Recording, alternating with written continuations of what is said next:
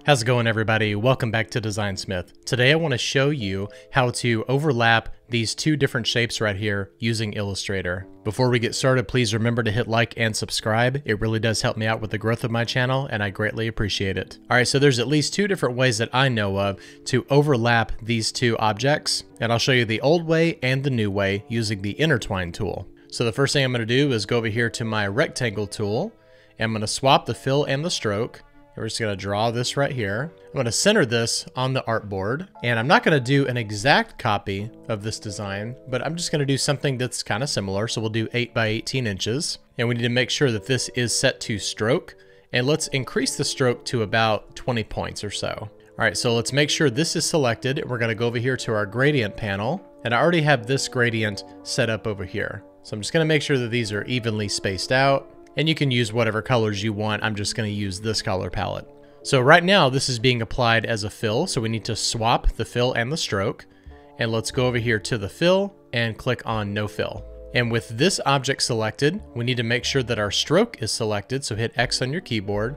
So that way we can go over here and edit this gradient. And we want to change the angle of this to 90 degrees. That way the colors go in a downward direction on both sides. All right, so let's hit L on our keyboard to bring up our ellipse tool. And I'm just going to go right here to the center, hold Option or Alt and Shift and draw out from the center. And we can just color drop this circle right here with our eyedropper tool. And then for the size, I'll probably bring this up to about 12 inches. And we'll make sure that this is centered, and it is. All right, so I'm going to copy this over here so I can show you two different methods of doing this. The first thing we need to do is select the rectangle here and go up to Object, Expand, and make sure that Fill and Stroke are both selected and hit OK. So you'll notice over here that this has changed from a stroke to a fill. And if you want, you can still edit this gradient in the gradient panel. So let's bring the rectangle to the front by going to Object, Arrange, and Bring to Front.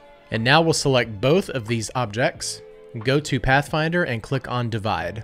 And then let's grab our direct selection tool, that's A on your keyboard, and select this section right here and just color drop this black.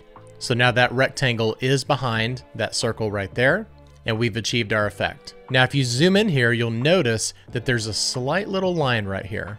And that's the downside of using the old way. I don't know of any other way to patch this up, so if you happen to know one, let me know. It's good to know the old methods, and old methods still have their value, especially when it comes to learning how to utilize the Pathfinder. However, let's now do the new way, and I'll show you how much easier it is. All right, so let's grab the rectangle tool, go to Object, Arrange, and Bring to Front. And we don't have to do anything with expanding this gradient stroke here. So we're going to select both of these objects, go to Object and Intertwine and Make. And all we have to do here is draw a lasso around this section if we want the gradient behind here. If we want it behind it on this side, we just draw over this selection. And you'll notice here that there's no weird white lines going on either side. It works just like magic. If you'd like me to do more videos on using the Pathfinder or the Intertwine tool, just let me know down in the comments below. I hope that I taught you something today in Illustrator. Please make sure that you hit like and subscribe. That really helps me with the growth of my channel. Thank you so much for watching, and I'll see you next time. Bye-bye.